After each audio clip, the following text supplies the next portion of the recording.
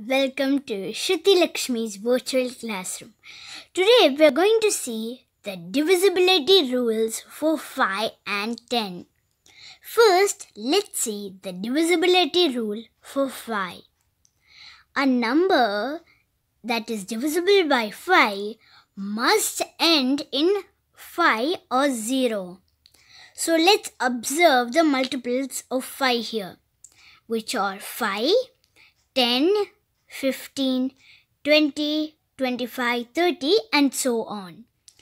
As you see, they end in a 5 or a 0. So let's see an example.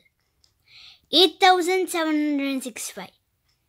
So to check if it is divisible by 5, we see if it ends in a 5 or 0. If it ends in a 5 or 0, that means it's divisible.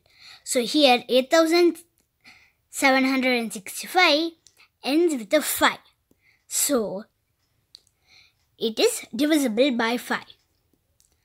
So 543280. Here the number ends with a 0. So this number is also divisible by 5. Now let's see 4789. Here 4789 ends with a 9. Since it does not end with a 5 or 0, it means that 4789 is not divisible by 5. Now let's see the divisibility rule for 10. A number is divisible by 10 if its one place is 0. And also remember that numbers that are divisible by 10 are also divisible by 5. So let's see this example. 7890. So to check if 7890 is divisible by 10, we look at the ones place. It has to be 0. So here we have a 0 in the ones place. So that means 7890 is divisible by 10. Let's see another example.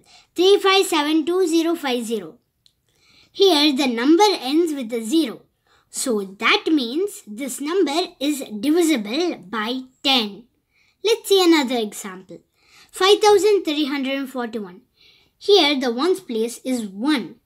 So that means 5341 is not divisible by 10. Thanks for watching.